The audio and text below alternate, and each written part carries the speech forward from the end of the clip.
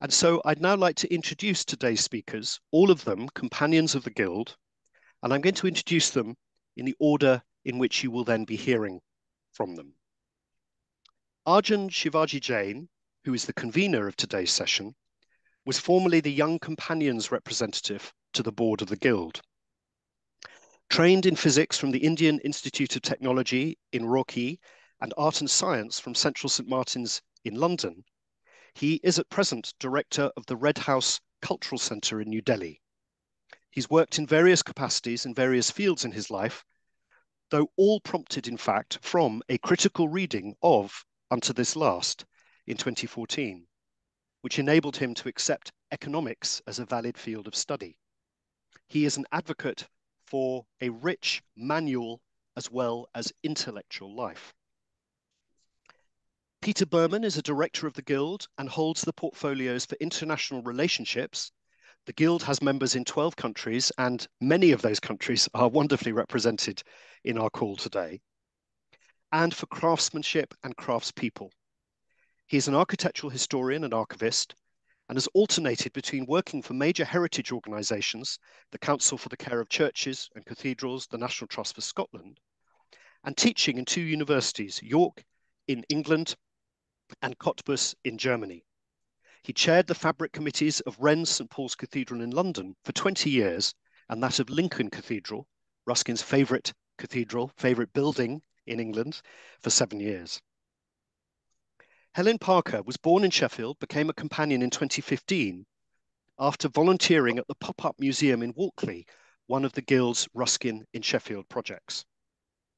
She contributed to many Ruskin in Sheffield events and collated research for a Guild publication, Genevieve Pilley, 50 Years Devotion to Ruskin at the Meersbrook Museum. She has degrees in philosophy and in software engineering and has taught in adult and higher education. And presently she's involved in uncovering wonderful arts and crafts tiles in the church at her new, much-loved home, the Peak District village of Yulgreve, where purple-veined rock has been exploited for centuries. Frances O'Connor studied medicine at Oxford University and had a career as a GP in Sheffield for many years. Later, she studied for a master's degree in the history of Venetian art at Warwick University, during which she had the terrible torture of spending 3 months studying in Venice, where she began to learn about Ruskin. And she wrote her final dissertation on Ruskin's St George's Museum in Walkley on the edge of Sheffield. It was during her research that she discovered the Guild and became a companion. And she has since volunteered, including cataloguing all the books in the Ruskin study room at the Millennium Gallery. Last year, she joined the board of the Guild, on which she hopes to champion her city, Sheffield, but also the vital importance of inclusivity in education and access to the countryside and the visual arts. And finally, but by no means least, Julia Bolton Holloway, who is in Florence directing the English Cemetery and its library, creating websites and limited edition books, as well as the Academia Bessarium. Formerly a professor of medieval studies in America with a PhD from Berkeley, she was born in Marylebone, London, and now caretakes Elizabeth Barrett Browning's tomb, and beside it that of Fanny Holman Hunt. She has published books on Dante Alighieri, his teacher Brunetto Latino, and women including Julian of Norwich, Birgitta of Sweden, Christine de Pizan, and Elizabeth Barrett Browning, this last for Penguin. She works with skilled Roma who restore the cemetery's tombs and teaches them the alphabet. And that is your wonderful panel of readers today. And so I'm delighted to hand over to Arjun. Thank you.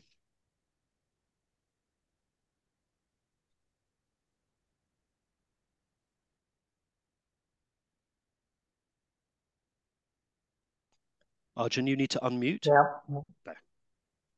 thank you. Yes, the book Onto This Lost has really had um, quite substantial influence on my own life. Assignment related. Before having read the book, I was quite quite opposed to economics as a subject of study, and really thought economics to be a very, very bad word and wanted nothing to do with it. I think the book opened my eyes to at least the possibility of making money while still being remaining good. May I ask, before we begin, may I ask Peter Berman to very briefly link the first uh, reading to this one, where we discuss the first essay, Roots of Honor. Thank you, Arjan, and thank you, Simon, for introducing us in such a spirited manner. I really enjoyed it. The first thing I recall about our reading of The Roots of Honor in January is the skillful weaving together of many different voices who spoke the English language with strikingly different inflections. By chance, we were all men's voices on that occasion, but we reflected youthful, almost boyish energy at one end of the spectrum, including the voice of a poet as well as a literary historian, and the experience of older age, that's me, at the other end of the spectrum. In the middle range was our German colleague, first a stonemason and now an architect, who spoke from an architectural practice dedicated to the care of old buildings, such as Ruskin so much valued, and to the wise and skillful adaptation of such buildings so that they have a continuing place in the lives of citizens, including buildings for those very professions which Ruskin singles out: the soldier, the pastor or priest, the physician, the lawyer, and the merchant. We registered how influential unto this last has been, and I singled out the impact which the text had had on the Mahatma Gandhi as an example. I am pleased that through Arjan's wisdom and insight, we are going to go more deeply today into Gandhi's response to Ruskin's critique of the standard theory of political economy of his day. In January, we began to ask one another what relevance Ruskin's ideas have. For today, I found myself reading of the relationship between master and servant, a passage which recalls the parable from St. Matthew's Gospel, from which Ruskin took his title, Unto This Last. Ruskin states the money principle in which, quote, if the servant can get a better place, he is free to take one, and the master can only tell what is the real market value of his labor by requiring as much as he will give. He then contrasts this with what I feel is the kernel of his message in The Roots of Honor. Quote, but he, that is the servant, being, on the contrary, an engine whose motive power is a soul. The force of this very peculiar agent as an unknown quantity enters into all the political economists' equations. Without his knowledge, and falsifies every one of their results. The largest quantity of work will not be done by this curious engine for pay or under pressure or by help of any kind of fuel which may be supplied by the cauldron.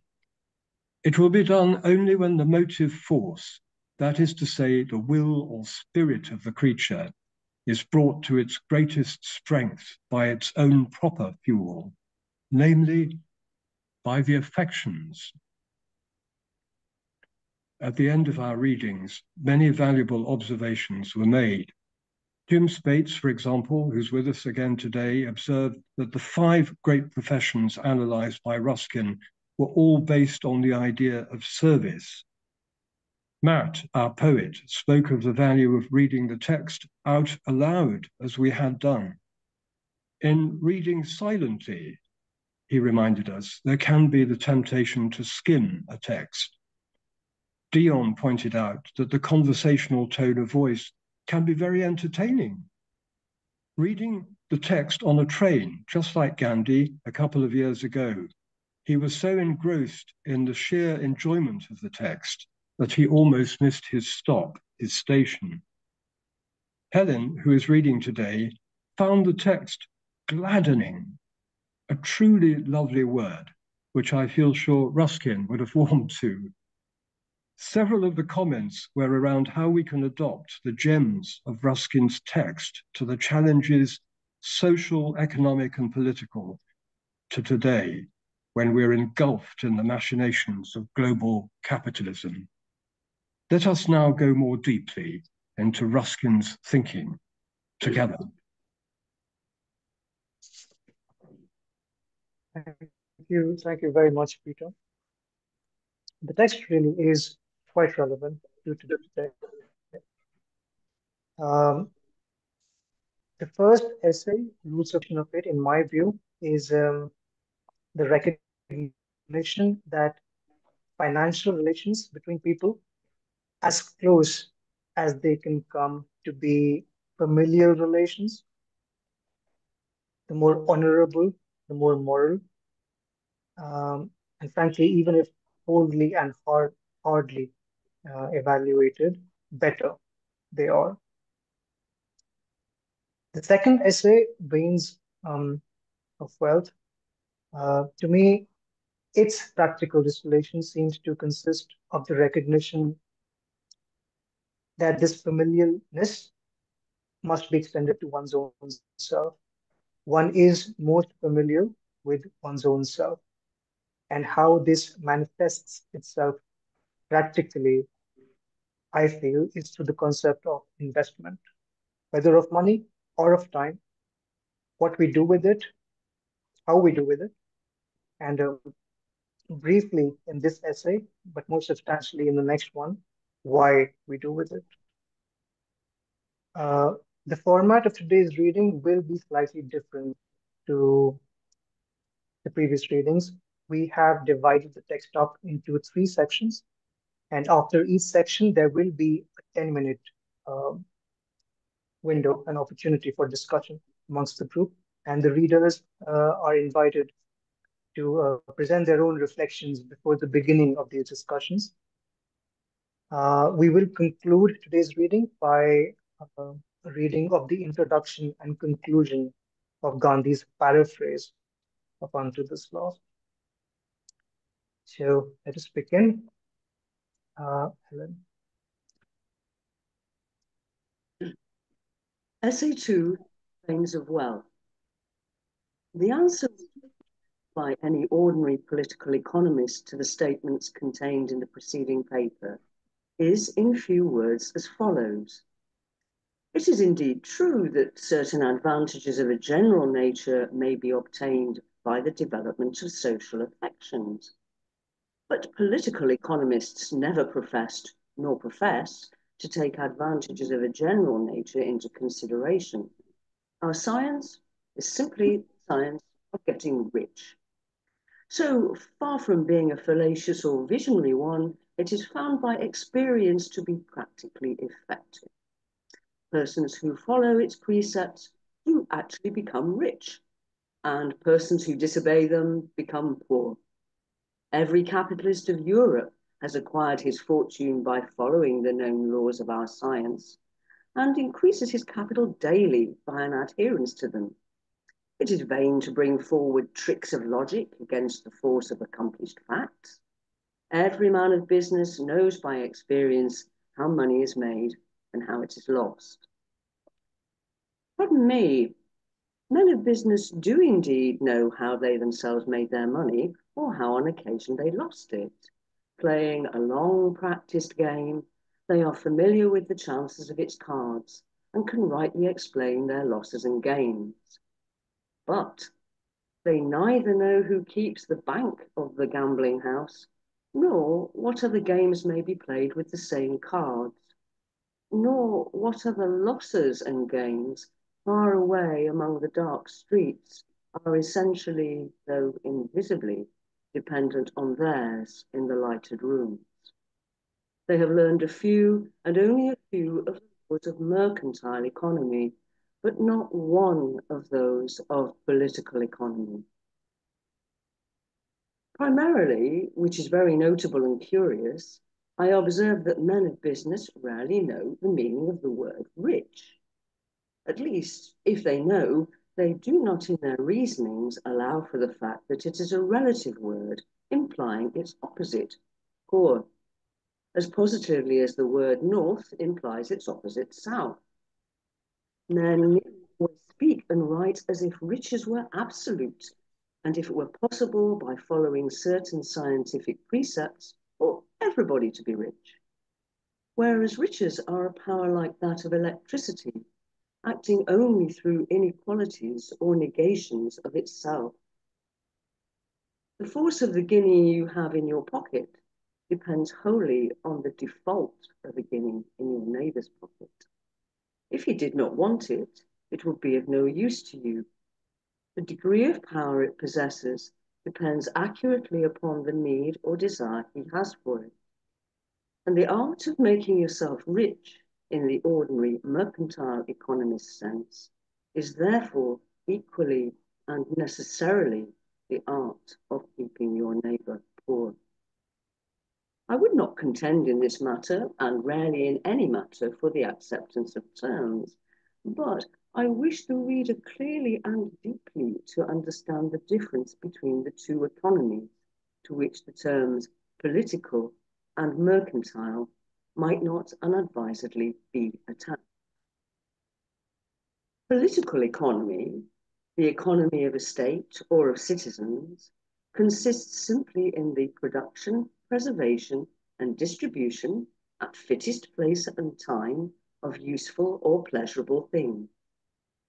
The farmer who cuts his hay at the right time, the shipwright who drives his bolts well home in sound wood, the builder who lays good bricks in well-tempered mortar, the housewife who takes care of her furniture in the parlour and guards against all waste in her kitchen, and the singer who rightly disciplines and never overstrains her voice, are all political economists in the true and final sense, adding continually to the riches and well-being of the nation to which they belong.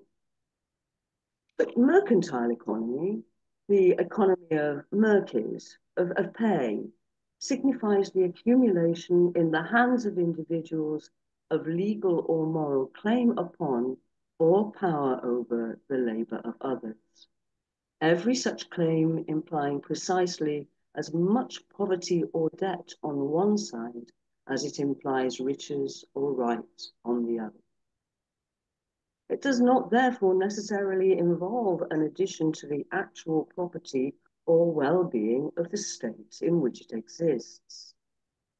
But since this commercial wealth or power over labour is nearly always convertible at once into real property, while real property is not always convertible at once into power over labour, the idea of riches among men in civilized nations generally refers to commercial wealth. And in estimating their possessions, they rather calculate the value of their horses and fields by the number of guineas they could get for them than the value of their guineas by the number of horses and fields they could buy with them. There is, however, another reason for this habit of mind, namely that an accumulation of real property is of little use to its owner unless together with it he has commercial power over labour. Thus, suppose any person to be put in possession of a large estate of fruitful land, with rich beds of gold in its gravel, countless herds of cattle in its pastures, houses and gardens, and storefuls full of useful stores. But suppose, after all, he could get no servants. In order that he may be able to have servants, someone in his neighbourhood must be poor and in want of his gold or his corn. Assume that no one is in want of either, and that no servants are to be had. He must therefore bake his own bread, make his own clothes, plough his own ground, and shepherd his own flocks. His gold will be as useful to him as any other yellow pebbles on his estate. His stores must rot, for he cannot consume them. He can eat no more than another man could eat, and wear no more than another man could wear. He must lead a life of severe and common labour to procure even ordinary comforts. He will ultimately be unable to keep either houses in repair or fields in cultivation, and forced to content himself with a poor man's portion of cottage and garden in the midst of a desert of wasteland, trampled by wild cattle and encumbered by ruins of palaces, which he will hardly mock at himself by calling his own. The most covetous of mankind would, with small exultation, I presume, accept riches of this kind on these terms. What is really desired under the name of riches is essentially power over men. In its simplest sense, the power of obtaining for our own advantage the labour of servant, tradesman, and artist. In wider sense, authority of directing large masses of the nation to various ends, good, trivial, or hurtful, according to the mind of the rich person. And this power of wealth, of course, is greater or less in direct proportion to the poverty of the men over whom it is exercised, and in inverse proportion to the number of persons who are as rich as ourselves, and who are ready to give the same price for an article of which the supply is limited. If the musician is poor, he will sing for small pay, as long as there is only one person who can pay him. But if there be two or three, he will sing for the one who offers him most. And the power of the riches of the patron, always imperfect and doubtful, as we shall see presently, even when most authoritative, depends first on the poverty of the artist, and then on the limitation of the number of equally wealthy persons who also want seats at the concert. So that, as above stated, the art of becoming rich in the common sense is not absolutely nor finally the art of accumulating much money for ourselves, but also of contriving that our neighbours shall have less. In accurate terms, it is the art of establishing the maximum inequality in our own favour. Now, the establishment of such inequality cannot be shown in the abstract to be either advantageous or disadvantageous to the body of the nation. The rash and absurd assumption that such inequalities are necessarily advantageous lies at the root of most of the popular fallacies on the subject of political economy. For the eternal and inevitable law in this matter is that the beneficialness of the inequality depends first on the methods by which it was accomplished, and secondly, on the purposes to which it is applied. Inequalities of wealth, unjustly established, have assuredly injured the nation in which they exist during their establishment, and unjustly directed, injure it yet more during their existence. But inequalities of wealth justly established benefit the nation in the course of their establishment, and nobly used, aid it yet more by their existence. That is to say, among every active and well-governed people, the various strength of individuals, tested by full exertion and specially applied to various needs, issues in unequal but harmonious results, receiving reward or authority according to its class and service. While in the inactive or ill-governed nation, the gradations of decay and the victories of treason work out also their own rugged system of subjection and success, and substitute for the melodious inequalities of concurrent power the iniquitous dominances and depressions of guilt and misfortune.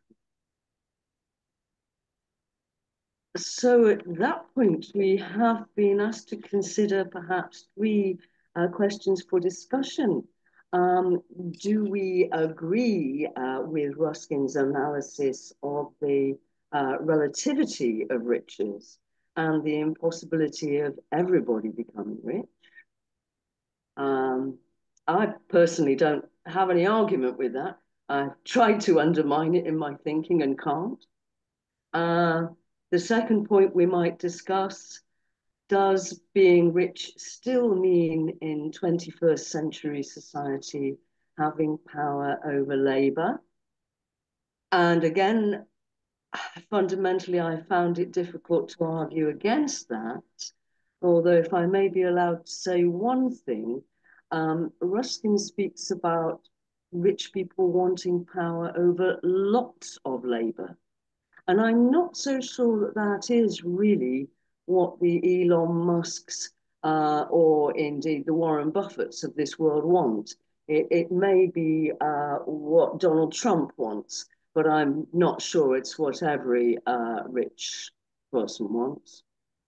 And do we agree, the third point for our discussion, do we agree that there are healthy and unhealthy inequalities in society and its distribution of riches?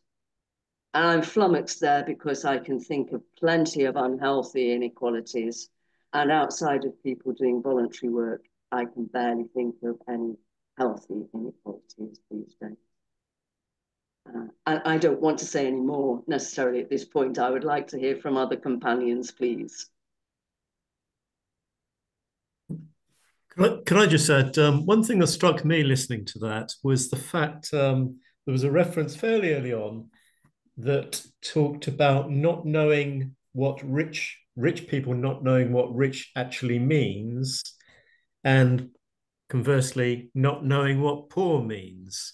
I thought that was a key point in that people can acquire great wealth, but what, and then question, really what the point of accumulating such wealth is.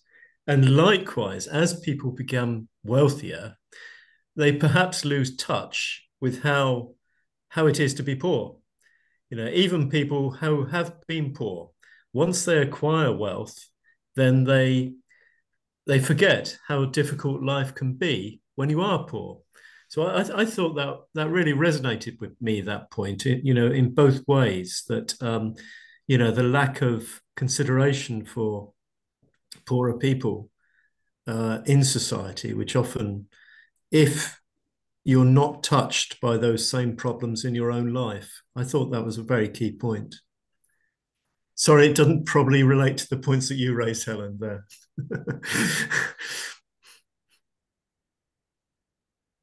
But may I just talk about one observation in London that I had regarding this point that you made? I very briefly, as an experiment, worked as part of the housekeeping staff at Wembley Stadium for about a month. And it was very interesting to me. And it seemed clear to me that there's difference between being rich and being poor. If you think about this in national terms, it seemed to me that the English are rich because they can come to Wembley Stadium and they can watch the games, while the poor, who in the case of Wembley Stadium are usually the Romanians, they clean up after the English at night. So to me, riches constitute the license to be lazy, almost, so that other people can work for you. And this is what I think power over labor also means.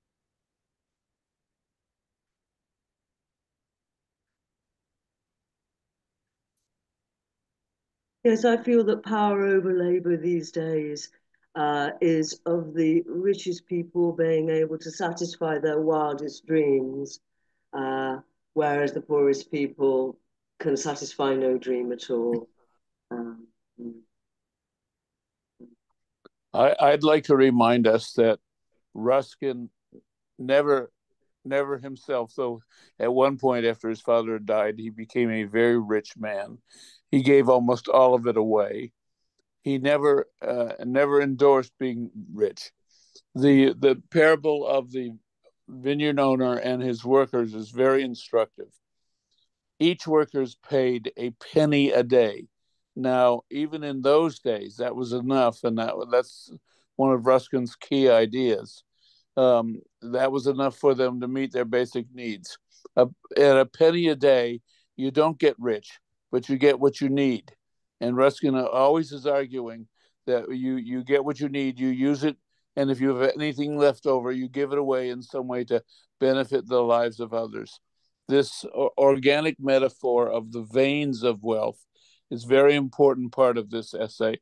And the one before was the roots of honor, two organic metaphors. He is trying to make us understand that the thing that matters here is life first, healthy life in particular. And that's what we should be trying to accomplish. Power over others. I went out to lunch yesterday and I spent $25 or whatever it was for the two of us. And that's power over those folks. Pays them for their time, pays them for their resources that allow them to put food on the table. But nobody got rich doing that. So Ruskin is not abstemious, but he's very clearly recommending us all to find out what your needs are and be satisfied with that. That's good enough for your life. Keeps you going healthily.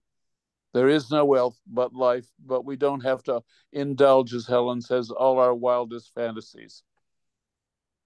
Can I go back to the points that both Helen and Jeff were making, which were really interesting about what wealth enables, what wealthy people now feel their wealth enables them to do? And don't you think that a big part of it now, particularly given the world situation, is that wealth enables you to distance and protect yourself from the fate of people who are less wealthy, you know, seen in universal terms. And I think that's probably one of the big attractions. It's your point, Helen, about, you know, not necessarily to have power over people, it's to have power away from people.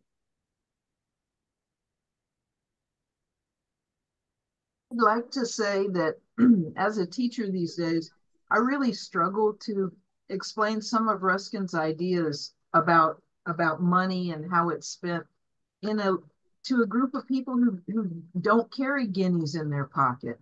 Money to them is a virtual concept, and what they want power over is not people's labor, but people's attention. And so we're always struggling to have, you know, someone's online attention and social media to gain money that doesn't even exist anymore.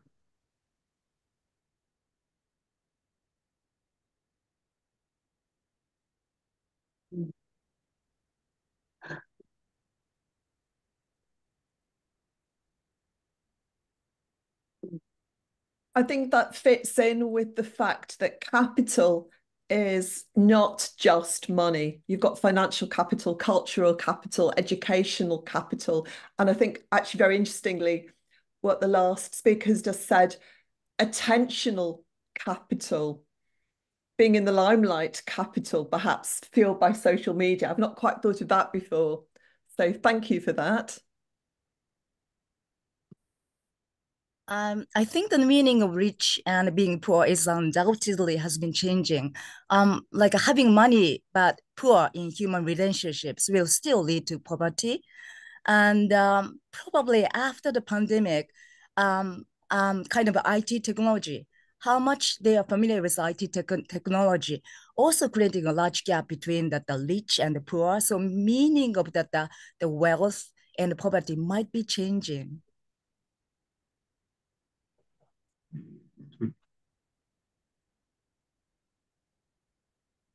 So I'm sorry, do say one more thing and then we should wind up. We've had 10 minutes and move on to the next. I think we also need to be careful that we don't just do such a kind of totally binary discussion, talking about the super rich and the super poor. I think there's the bit in the middle, which also, the more nuanced bit in the middle, which is also important. And whereas we talk about relative wealth, relative poverty, I think we also need to acknowledge what the baseline is for the whole society, because that has a major implication on how poverty or super richness is actually defined as a society. Thank you all. Arjun, do you want to introduce the next section before Francis reads? No, I think Francis can begin. This continues with where Helen ended from. So we are still Okay. continuing that analogy where blood in the body, yeah, inequalities in the flow of blood also. Okay. Thus, the circulation of wealth in a nation resembles that of the blood in the natural body. There is one quickness of the currents which comes of cheerful emotion or wholesome exercise, and another which comes of shame or of fever. There is a flush of the body which is full of warmth and life, and another which will pass into putrefaction. The analogy will hold down even to minute particulars.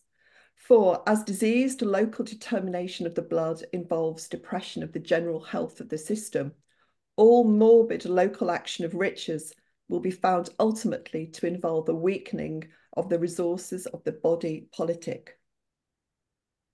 The mode in which this is produced may be at once understood by examining one or two instances of the development of wealth in the simplest possible circumstances. Suppose two sailors cast away on an uninhabited coast and obliged to maintain themselves there by their own labour for a series of years. If they both kept their health and worked steadily and in amity with each other, they might build themselves a convenient house and in time come to possess a certain quantity of cultivated land, together with various stores laid up for future use. All these things would be real riches or property, and supposing the men both to have worked equally hard, they would each have right to equal share or use of it. Their political economy would consist merely in careful preservation and just division of these possessions. Perhaps, however, after some time, one or other might be dissatisfied with the results of their common farming, and they might in consequence agree to divide the land they had brought under the spade into equal shares, so that each might thenceforward work in his own field and live by it.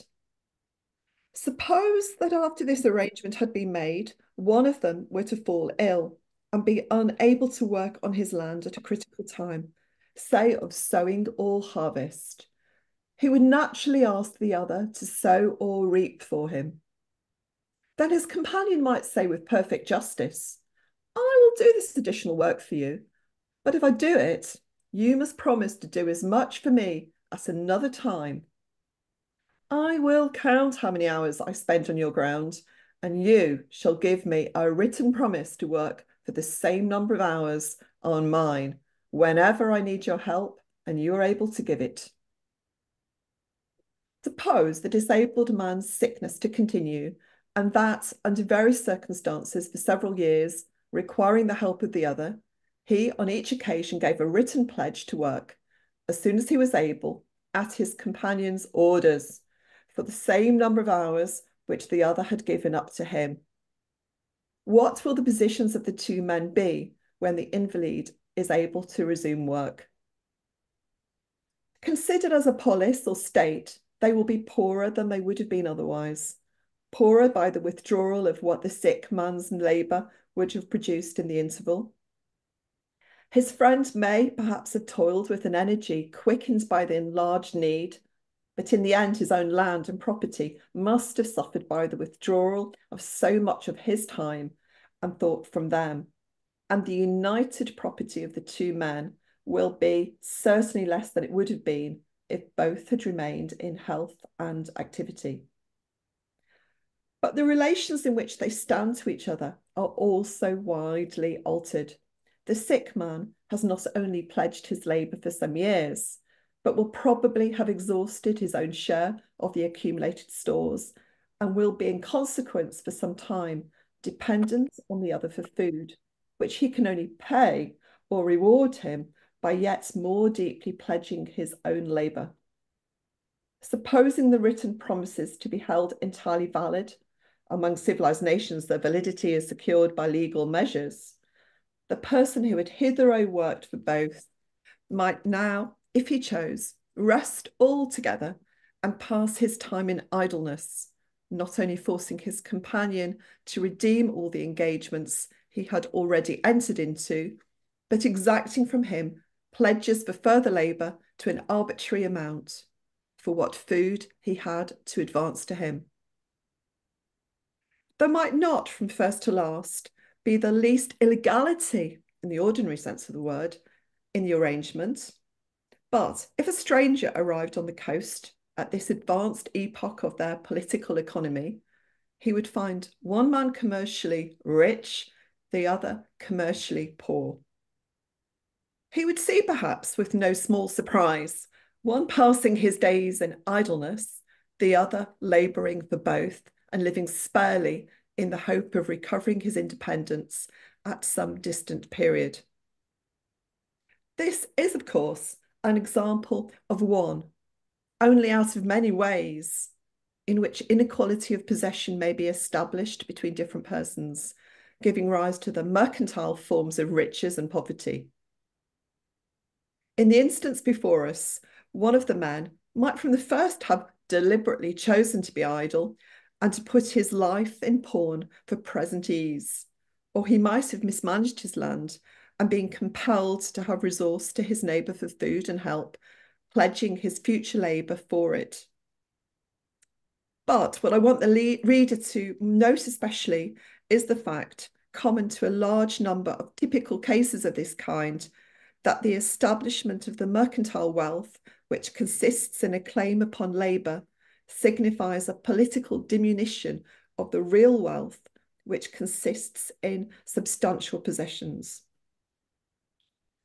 Take another example, more consistent with the ordinary course of affairs of trade.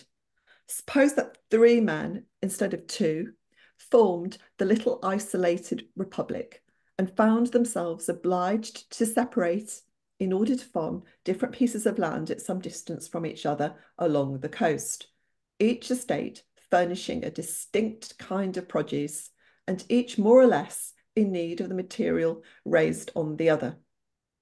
Suppose that the 3rd man, in order to save the time of all 3, undertakes simply to superintend the transference of commodities from one farm to the other, on condition of receiving some sufficiently remunerative share of every parcel of goods conveyed, or of some other parcel received in exchange for it.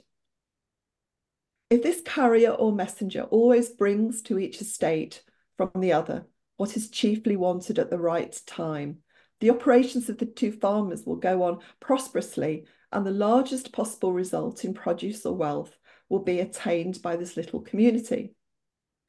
But suppose no intercourse between the landowners is possible, except through the travelling agent, and that after a time, this agent, watching the course of each man's agriculture, keeps back the articles with which he has been entrusted until there comes a period of extreme necessity for them, on one side or the other, and then exacts in exchange for them all that the distressed farmer can spare of other kinds of produce. It is easy to see that by ingeniously watching his opportunities, he might possess himself regularly of the greater part of the superfluous produce of the 2 estates, and at last, in some year of severest trial or scarcity, purchase both for himself and maintain the former proprietors thenceforward as his labourers or servants. This would be a case of commercial wealth acquired on the exactest principles of modern political economy. But more distinctly even than in the former instance, it is manifest in this, that the wealth of the state, or of the 3 men considered as a society, is collectively less than it would have been had the merchant been content with juster profit. The operations of the 2 agriculturists have been cramped to the utmost, and the continual limitations of the supply of things they wanted at critical times, together with the failure of courage consequent on the prolongation of a struggle for mere existence without any sense of permanent gain, must have seriously diminished the effective results of their labour, and the stores finally accumulated in the merchant's hands will not, in any wise be of equivalent value to those which, had his dealings been honest, would have filled at once the granaries of the farmers and his own.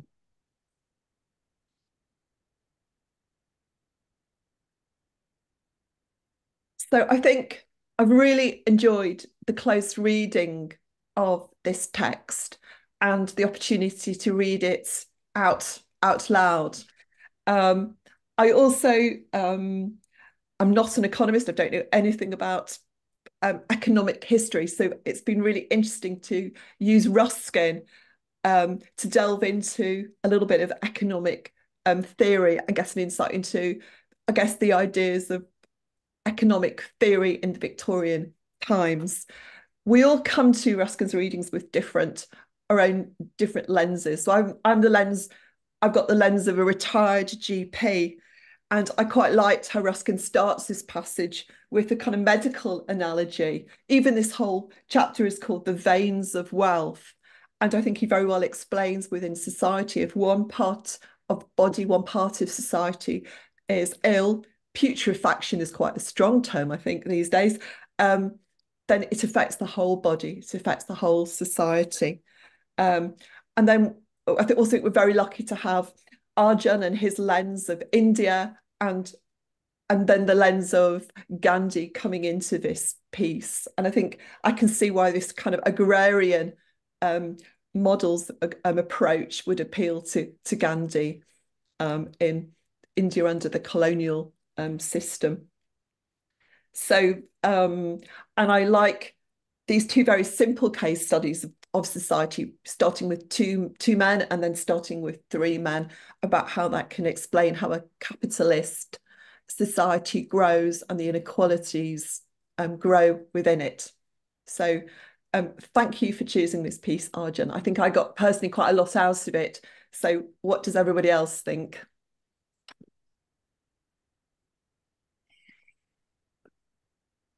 I want to underscore what I believe is one of the deep and essential messages of this essay, and that's the idea that all money fundamentally is a moral issue. You make money morally, or you make money in some way that injures other human beings, which Ruskin would regard as immoral. You spend money, and when you spend your money, you use it to enhance life, or you use it in some way to degrade life. There are pretty simple examples that we can find. If we smoke cigarettes, we do harm to ourselves, to our families, and to the entire society by degrading our ability to function in the world. On the other hand, if we buy and purchase good food, healthy food, we make ourselves stronger, make our families stronger, make our communities stronger. For Ruskin, always money making and money spending are moral issues. These are things that I had to discuss at great length with my students when I was teaching full time. They didn't really want to believe that it mattered very much what you bought or what you used it for. You were free to do whatever you like. Yes, Ruskin would say, you are free to do what you want, but you should decide in what you do based on its ability to either enhance life or in some way degrade it.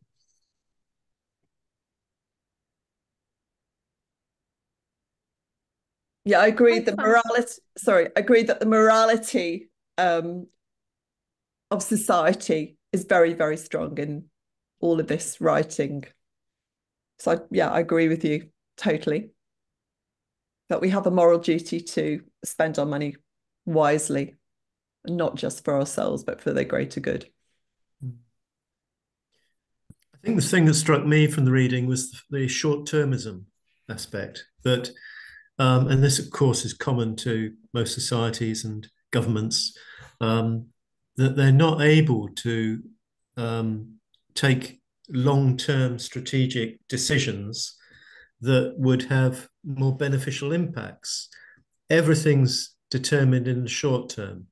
And so consequently, the big issues aren't really addressed. For example, addressing the social care issue is so expensive and problematic to governments, successive governments, that they don't seem to have addressed the issue. And yet, by addressing that issue, that would have enormous benefits to the hospitals, to the health sector generally, and so on, and beneficial in all sorts of ways to society more generally. So I think just the short-termism of societies is so problematic, really, and it was touched on that reading. In fact, short-termism of society and of the individual, which I think actually takes us back to one of the questions Helen posed around whether we agree about the relativity of riches and the impossibility of all being rich. Because we start with this notion of a kind of equality, and then inevitably the inequality creeps in the examples that Ruskin's giving us. And I wonder, and this is very much blue skies utopian thinking, but I wonder, might there be a possibility of all being rich and all having enough? And if we were to try to achieve that, what would we need to do? And I realize, communism has tried to do this, various utopian communities have tried to do this, and inevitably human selfishness gets in the way. But might there be a path to this? I throw that at you, and I'm not expecting any answers, but Yes, what I found in the discussion of the three people, this is about supply chains and Amazon, where they've undercut the prices of the products, which results in the poverty of the people who work and results in the wealth of the person in charge of, for instance, Amazon. One sees this with bookstores, the independent bookstores, and then Amazon again. And here in Florence, it's become very difficult to buy the supplies you need for crafts because they've become priced out of the market. The rents for the artigiani, the artisans, has also become too high. So the children no longer learn the parents' skills. And I found that Ruskin really explained what was going wrong in that dynamic. In my own country, the current conversation that this brings to my mind is about student loan debt forgiveness. And I think often of how Ruskin championed education for everyone. And most students in my area can only get an education by going into extreme debt. And then the sort of idea of the sailors on the island comes into play. They spend their working life trying to pay for the education they get to get them out of poverty.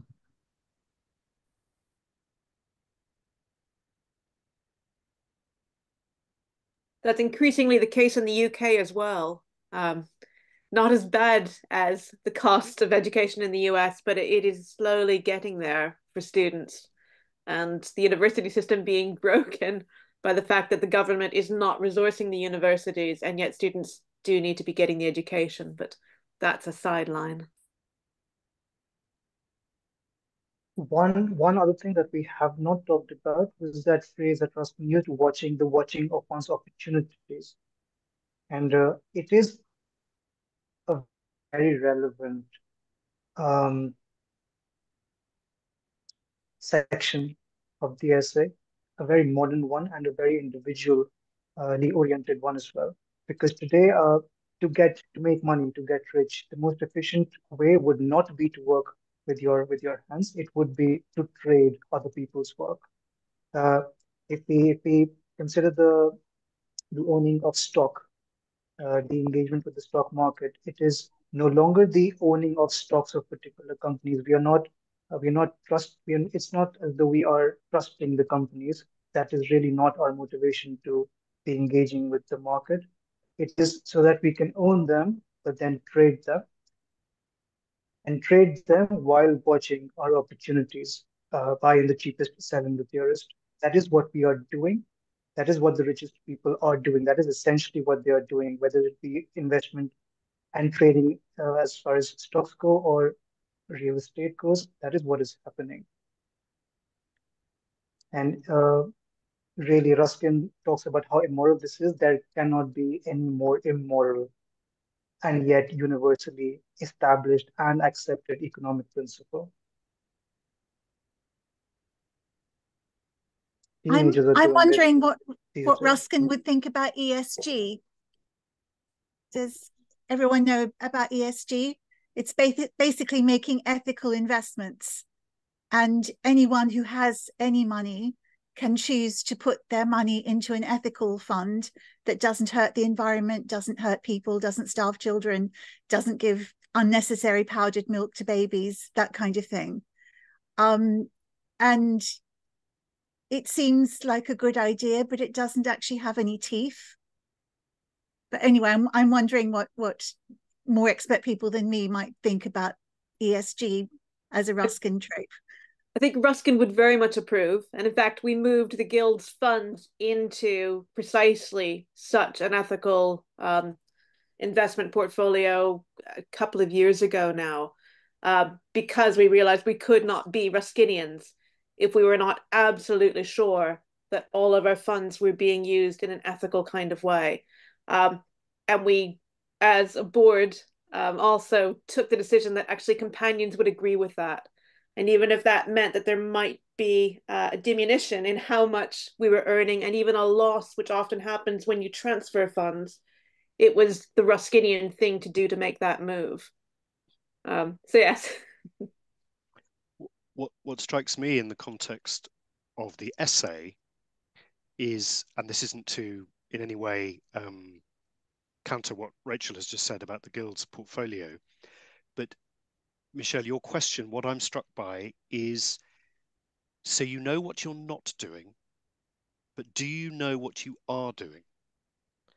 So does ESG allow one to go to feel better and to know that one is doing good because one is not, investing in arms sales and in obvious harm?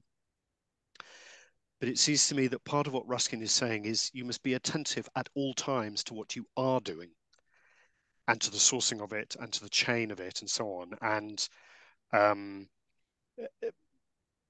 very struck, kind of related point, I'm very struck at the moment that as there are, because of all the conflict in the world, there are shortages of foods and trading routes and so on and so forth.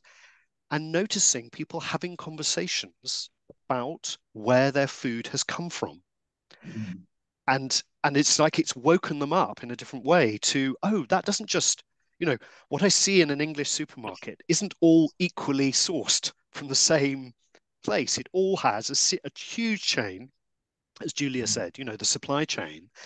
And the supply chain, of course, the longer it is and the further it goes, the more likely there is to be exploitation at the far end of it.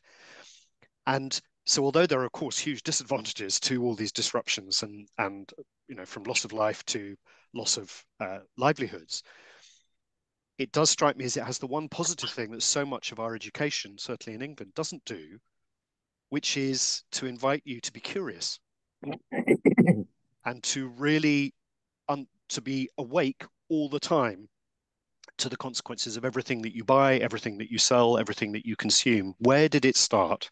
How did it start? How has it got to me?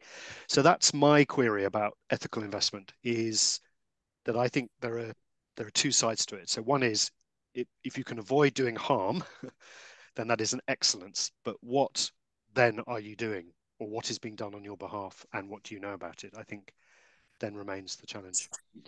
Can I pick up on that, Simon, just very briefly? It sounds deeply cynical, and it probably is. But, with a couple of other charities I've been involved in where we thought we were making ethical investments, it's about how long the supply chain is. Many of them actually have umbrella organizations which are not in the remotest sense ethical about what they do. Right. And, so floating above in a sub-company of a sub-company of a sub-company of a sub-company will be our ethical investments. But I don't know how, it's your point about being really conscious of what you are doing and hoping for the best. Could I raise one more thing on this issue, which is to do with greenwashing, which I've recently been preparing a case with the Advertising Standards Authority about something. And it was very interesting to see what the ASA says about greenwashing. it says a greenwashed product promises to the consumer that they are making a virtuous choice, and therefore the consumer will feel good about buying it, and they will also pay more for it. And so a dishonestly greenwashed product is stealing basically both from the consumer's conscience and also from their rivals who are not telling lies. And I think Ruskin would have absolutely abhorred greenwashing, and he would have put his finger on it immediately. Yeah. As your timekeeper, apologies, but we've gone over our 10 minutes, and it's important we give justice to the third section of the essay being read by Julia, and then Arjun reading from Gandhi. So can I suggest that we pause there, and Julia, if you want to take up the Ruskinian voice. Thank you so much. The whole question, therefore, respecting not only the advantage, but even the quantity of national wealth, resolves itself finally into one of abstract justice. It is impossible to conclude of any given mass of acquired wealth merely by the fact of its existence, whether it signifies good or evil to the nation in the midst of which it exists. Its real value depends on the moral sign attached to it, just as sternly as that of a mathematical quantity depends on the algebraical sign attached to it. Any given accumulation of commercial wealth may be indicative, on the one hand, of faithful industries, progressive energies, and productive ingenuities, or, on the other, it may be indicative of mortal luxury, merciless tyranny, ruinous chicane. Some treasures are heavy with human tears, as an ill-stored harvest with untimely rain, and some gold is brighter in sunshine than it is in substance. And these are not, observe, merely moral or pathetic attributes of riches, which the seeker of riches may, if he chooses, despise. They are literally and sternly material attributes of riches, depreciating or exalting incalculably the monetary signification of the sum in question. One mass of money is the outcome of action which has created, another of action which has annihilated 10 times as much in the gathering of it. Such and such strong hands have been paralyzed, as if they had been numbed by nightshade. So many strong men's courage broken, so many productive operations hindered. This and the other false direction given to labor, and lying image of prosperity set up on Dura plains, dug into 7 times heated furnaces. That which seems to be wealth may, in verity, be only the gilded index of far-reaching ruin. A wrecker's handful of coin gleaned from the beach to which he has beguiled an argosy.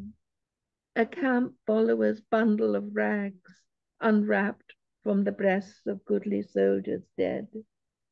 The purchased pieces of potter's fields, wherein shall be buried together the citizen and the stranger.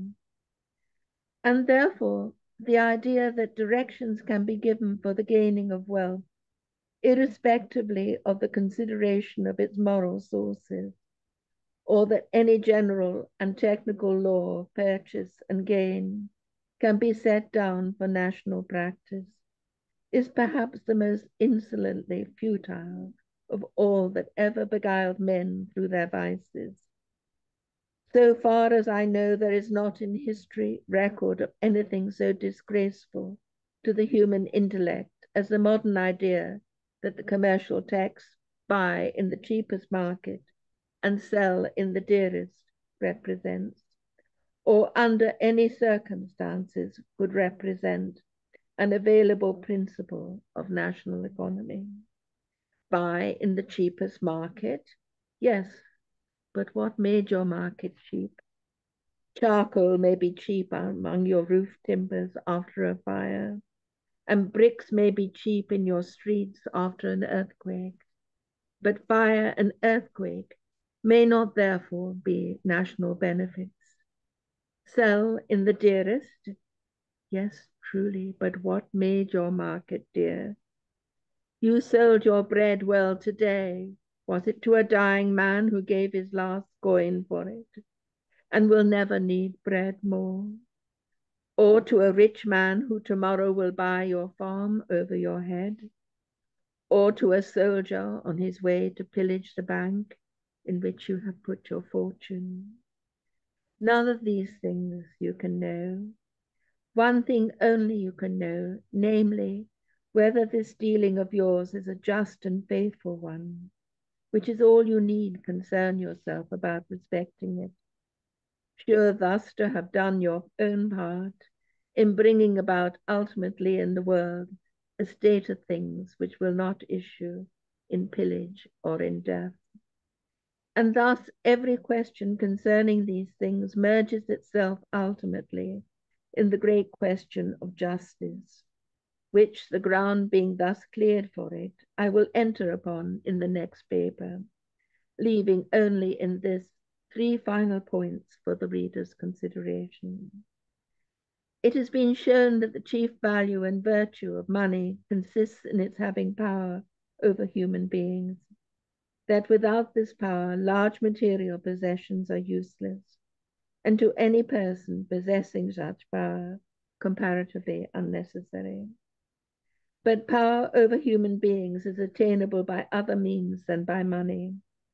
As I said a few pages back, the money power is always imperfect and doubtful. There are many things which cannot be reached with it, others which cannot be retained by it. Many joys may be given to men which cannot be bought for gold, and many fidelities found in them which cannot be rewarded with it. Trite enough, the reader thinks. Yes, but it is not so trite. I wish it were. That in this moral power, quite inscrutable and immeasurable though it be, there is a monetary value, value just as real as that represented by more ponderous currencies. A man's hand may be full of invisible gold, and the wave of it, or the grass, shall do more than another's share with a shower of bullion. This invisible gold also does not necessarily diminish in spending. Political economists will do well some day to take heed of it, though they cannot take measure. But farther, since the essence of wealth consists in its authority over men, if the apparent and nominal wealth fail in this power, it fails in essence, in fact ceases to be wealth at all. It does not appear lately in England that our authority over men is absolute. The servants show some disposition to rush riotously upstairs under an impression that their wages are not regularly paid. We should augur ill for any gentleman's property to whom this happened every other day in his drawing room. So also the power of our wealth seems limited as respects the comfort of the servants, no less than their quietude. The persons in the kitchen appear to be ill-dressed, squalid, half-starved. One cannot help imagining that the riches of the establishment must be of a very theoretical and documentary character. Finally, since the essence of wealth consists in power over men, will it not follow that the nobler and the more in number the persons are over whom it has power, the greater the wealth? Perhaps it may even appear after some consideration that the persons themselves are the wealth, that these pieces of gold with which we are in the habit of guiding them are in fact nothing more than a kind of Byzantine harvest or trappings, very glittering and beautiful in barbaric sight, wherewith we bridle the creatures, but that if these same living creatures could be guided without the fretting and jingling of the Byzants in their mouths and ears, they might themselves be more valuable than their bridles. In fact, it may be discovered that the true veins of wealth are purple, and not in rock, but in flesh. Perhaps even that the final outcome and consummation of all wealth is in the producing of as many as possible full-breathed, bright-eyed, and happy-hearted human creatures. Our modern wealth, I think, has rather a tendency the other way, most political economists appearing to consider multitudes of human creatures not conducive to wealth, or at best conducive to it only by remaining in a dim-eyed and narrow-chested state of being. Nevertheless, it is open, I repeat, to serious questions, which I leave to the reader's pondering, whether among national manufactures, that of souls of a good quality may not at last turn out a quite leadingly lucrative one. Nay, in some faraway and yet undreamt of hour, I can even imagine that England may cast all thoughts of possessive wealth back to the barbaric nations among whom they first arose, and that while the sands of the Indus and adamant of Golconda may yet stiffen the housings of the charger, and flash from the turban of the slave, she, as a Christian mother, may at last attain to the virtues and the treasures of a heathen one, and may be able to lead forth her sons, saying, "These are my jewels." I think I would like to take issue with Ruskin at this point. I object to his use of the word barbaric nation. India had a greater civilization than our own. And this patronizing aspect of being the Christian mother over heathen ones, I would like to take issue with that. He's publishing this in 1860 in the Cornhill magazine, at the same time that Elizabeth Barrett Browning published her second to last poem, Musical Instrument, that Lord Leighton illustrated. And following that, Romola was published by George Eliot in the Cornhill magazine. I see all of this in terms of economy, Thomas More's Utopia, Swift's Modest Proposal. David Ricardo was writing during the time of the Irish famine, which has just ended 8 years before this was written, about laissez-faire economy, let them starve.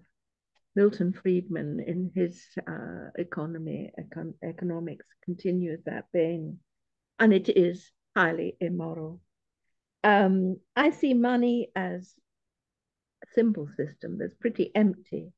The real things are land, work, material. And so we have theory, we have practice. But in practice, my great-grandfather, Sir James Roberts, was born in poverty in Haworth, walked barefoot across the moors at 11, which was illegal to work in the mills, became manager at 18, bought Saltaire, which was a model community, now a UNESCO World Heritage Site, doubled it in size with the Italian architecture he saw in St. Petersburg, where he traded wool and cloth, paid his workers even when they were fighting in the trenches in World War I so they could sustain their families, and really believed in the ethics of work and so forth. And to go back to these riches of the barbaric nations, look at the objects on Belinda's dressing table in Pope's Rape of the Lock, and think of Conrad's Heart of Darkness, where he parallels Belgium and the Belgian Congo and its unethical behavior, with Marlowe talking about this also in England as they talk on the shores of the Thames. And think in terms also of the Opium Wars, the ways in which so much of our commerce and trade is based on addiction, which is immoral, whether it be caffeine, tea, drugs, and so forth. I'm very grateful to have had the chance to read this, and I'm sorry that my voice was in such bad shape.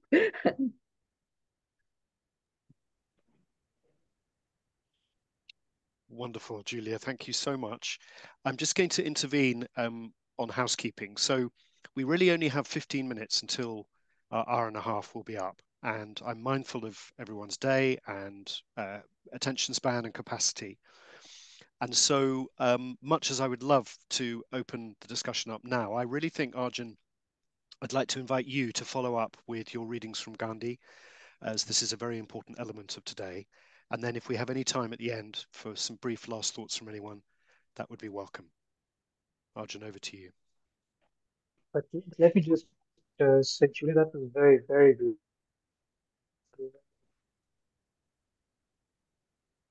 In light of the previous essay, I feel that Gandhi could really be said to be the wealthiest man at the time of India's independence.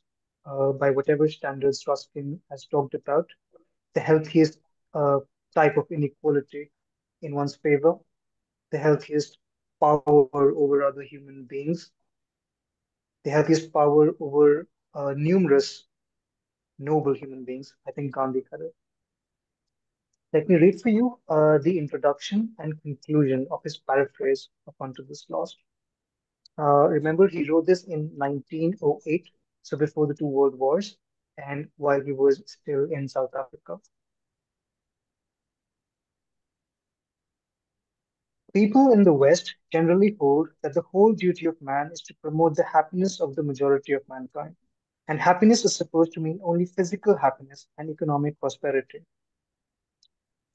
If the laws of morality are broken in the conquest of this happiness, it does not matter very much.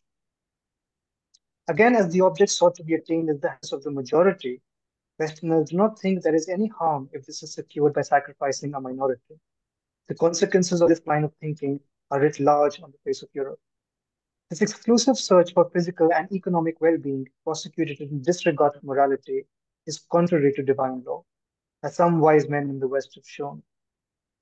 One of these was John Ruskin, who contends in Unto This Last that men can be happy only if they obey the moral law.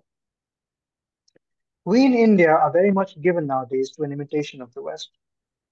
It is necessary to imitate the virtues of the West, but there is no doubt that Western standards are often bad, and everyone will agree that we should shun all evil things. The Indians in South Africa are reduced to a sorry plight. We go abroad in order to make money, and in trying to get rich quick, we lose all sight of morality and forget that God will judge all our acts. Self-interest absorbs our energies and paralyzes our power of discrimination between good and evil. The result is that instead of gaining anything, we lose a great deal by staying in foreign countries, or at least we fail to derive full benefit from it. Morality is an essential ingredient in all the faiths of the world. But apart from religion, our common sense indicates the necessity of observing the moral law.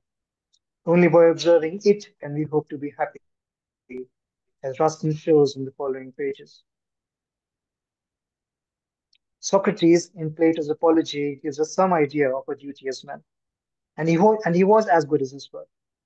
I feel that Ruskin's Unto This Last is an expansion of Socrates' ideas. He tells us how men in various walks of life should behave if they intend to translate these ideas. What follows is not a translation Unto This Last, but a paraphrase, and the translation would not be particularly useful to the readers of Indian Opinion. Indian Opinion was a newspaper Gandhi ran in South Africa at the time. Even the title has not been translated but paraphrased as Sarvodaya, the welfare of all, as that was what Ruskin aimed at in writing this book. The conclusion, and before reading the conclusion, I would also like to just bring to your attention that what Ruskin writes about, it is not abstract, it is not wishy-washy, theoretical, it is not that. Gandhi is case in point that if practiced sincerely to the letter, it is a very powerful thing that Ruskin is talking about. It is powerful enough to bring an entire empire, the greatest empire at the time, to its knees. It is very much possible. The conclusion. Ruskin's book, thus paraphrased, has a lesson for Indians no less than for the Englishmen to whom it was primarily addressed. New ideas are in the air in India. Our young men who have received Western education are full of spirit. This spirit should be directed into the right channels, as otherwise it can only do us harm. Let us have Swaraj is one slogan. Let us industrialize the country is another. Swaraj in Sanskrit means self-rule. But we hardly understand what Swaraj is. Natal, a province at the time in South Africa, in our nostrils, for she crushes the Negroes and oppresses the Indians. If by some chance the Negroes and the Indians left Natal, its white men would fight amongst themselves and bring about their own destruction. If not like Natal, will we have Swaraj as in the Transvaal, another South African province, one of whose leaders, General Smuts, breaks his promises, says one thing and does another. He has dispensed with the services of English policemen and employed Afrikanders instead. I do not think that this is going to help any of the nationalities in the long run. Selfish men will loot their own people when there are no more outsiders left to be looted. Thus, Swaraj is not enough to make a nation happy. What would be the result of Swaraj being conferred on a band of robbers? They would be happy only if they were placed under the control of a good man who was not a robber himself. The United States, England, and France, for instance, are powerful states, but there is no reason to think that they are really happy. Swaraj really means self-control. Only he is capable of self-control who observes the rules of morality, does not cheat or give up truth, and does his duty to his parents, wife and children, servants, and neighbors. Such a man is an enjoyment of Swaraj no matter where he lives. A state enjoys Swaraj if it can boast of a large number of such good citizens. It is not right that one people should rule another. British rule in India is an evil. But let us not run away with the idea that all will be well when the British quit India. The existence of British rule in the country is due to our disunity, immorality, and ignorance. If these national defects were overcome, not only would the British leave India without a shot being fired, but we would be enjoying real Swaraj. Some foolish Indians rejoice in bomb throwing. But if all the Britishers in the country were thus killed, the killers would become the rulers of India. They would only have a change of masters. The bomb now thrown at Englishmen will be aimed at Indians after the English are there no longer. It was a Frenchman who murdered the president of the French Republic. It was an American who murdered President Cleveland. Let us not blindly imitate Western people. If Swaraj cannot be attained by the sin of killing Englishmen, it cannot be attained either by the erection of huge factories. Gold and silver may be accumulated, but they will not lead to the establishment of Swaraj. Ruskin has proved this to the hill. Western civilization is a mere baby, 100 or only 50 years old, and yet it has reduced Europe to a sorry plight.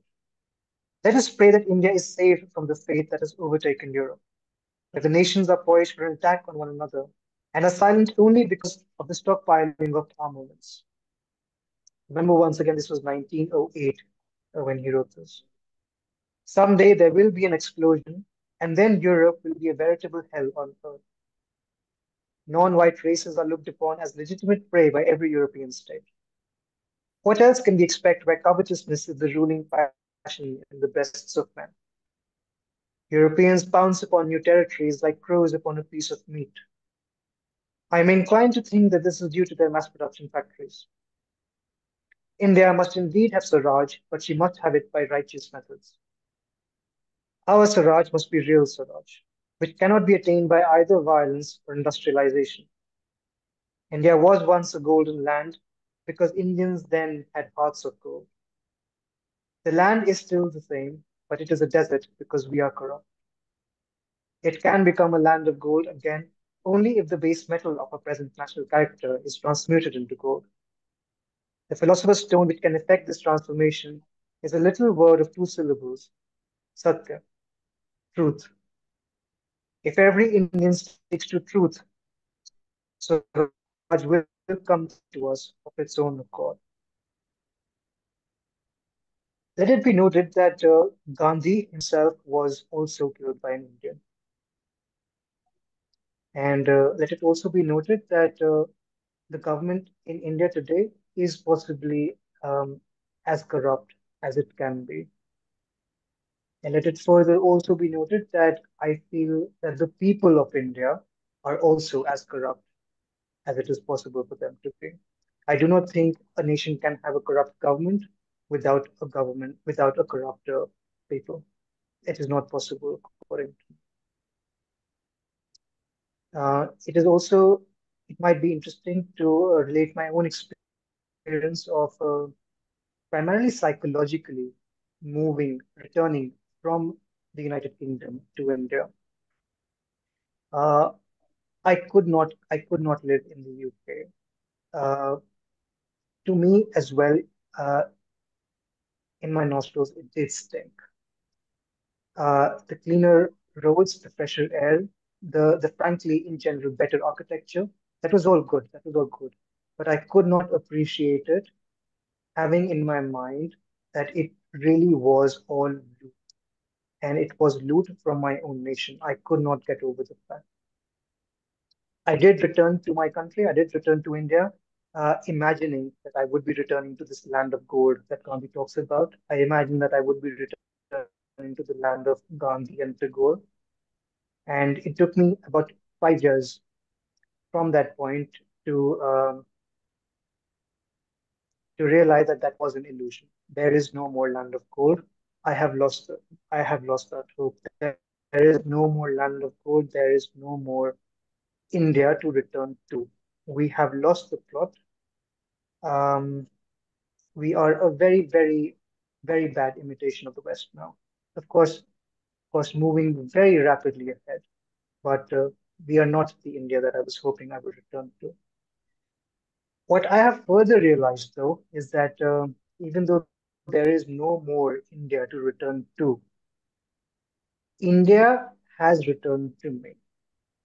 I have it within myself, and I am very happy about it. Thank you very much. Thank you, Arjun, enormously for a very beautiful way of bringing today's session towards its conclusion. What I'm going to suggest is that to honour our commitment to run for no more than an hour and a half, is I will just wind up with some thank yous and cease the recording. And if anyone has the time and would like to stay and talk informally, you're welcome to do so, but nobody must feel under an obligation to do so because we all have lives, meals, children, dependents, whatever it might be, or sleep to enjoy. And can I also say, do have a look in the chat because some people who've already left the call have left some very appreciative remarks. Mark Usher has left an interesting response, Julia, to your point about Christian mother, which is interesting. Kay, you make a very lovely point about the makers of aeroplanes who fail to put tight bolts in their door plugs, and so the doors fall off, in contrast to Ruskin's tale. But while you're doing that, can I, on behalf of all of us, thank enormously Arjun, Peter, Helen, Francis, and Julia for your immensely thoughtful and I know very carefully prepared and then beautifully mellifluous contributions today. It has been a real joy to listen to you reading this wonderful text.